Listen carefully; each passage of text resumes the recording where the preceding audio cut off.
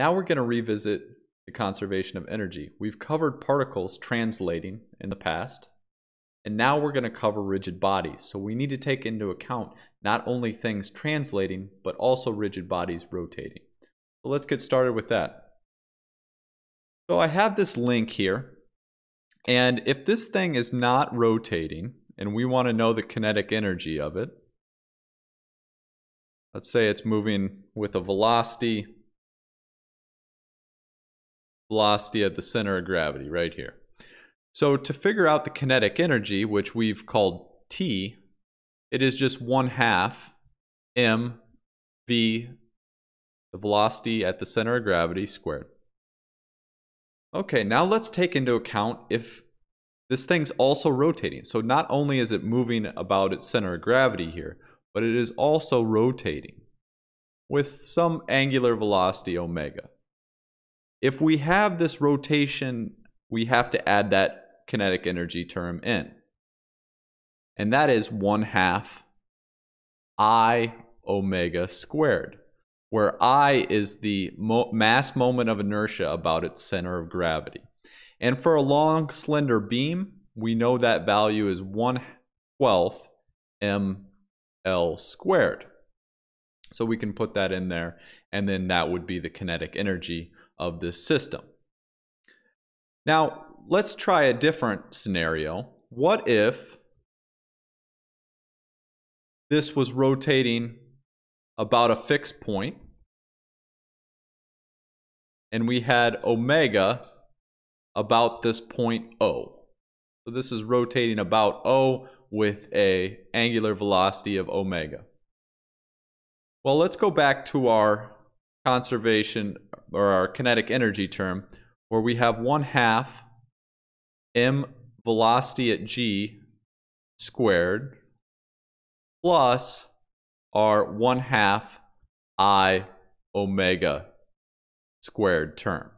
And that's the mass moment of inertia at the center of gravity.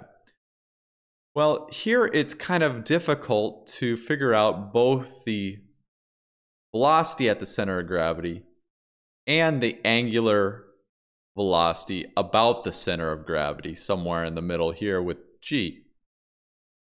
So how do we do this?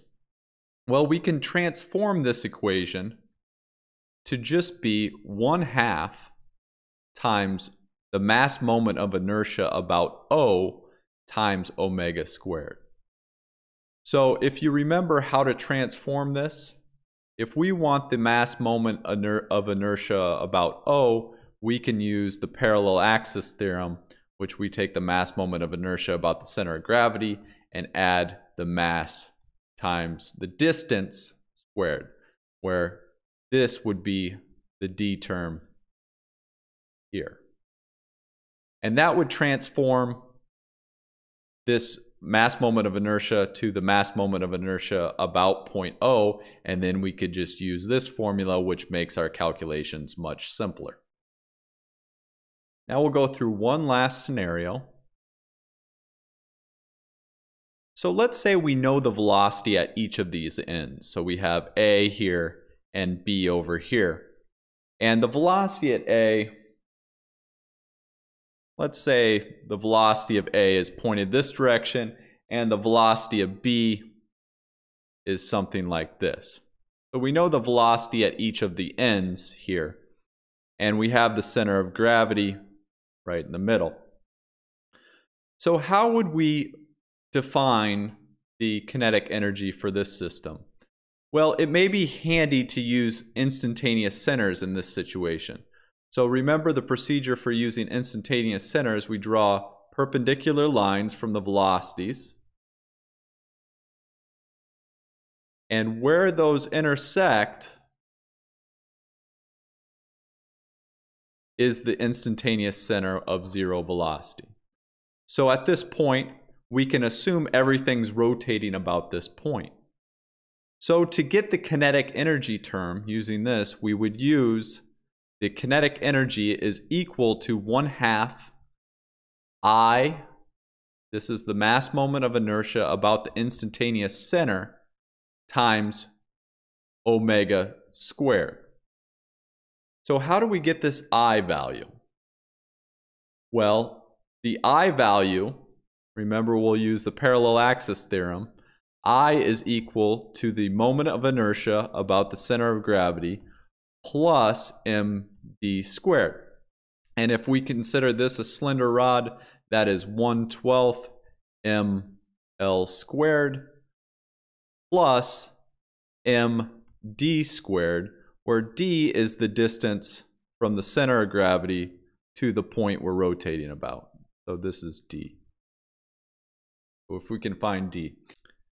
And the last step of this equation, once we found the mass moment of inertia about the instantaneous center, would be finding omega.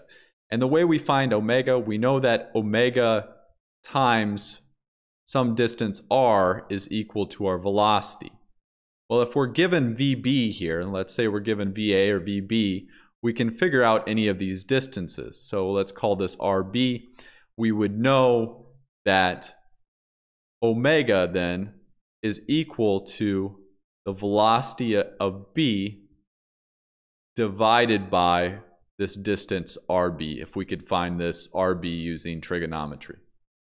And then once we have omega here, we sub everything in and we can get the kinetic energy of an object rotating about its instantaneous center.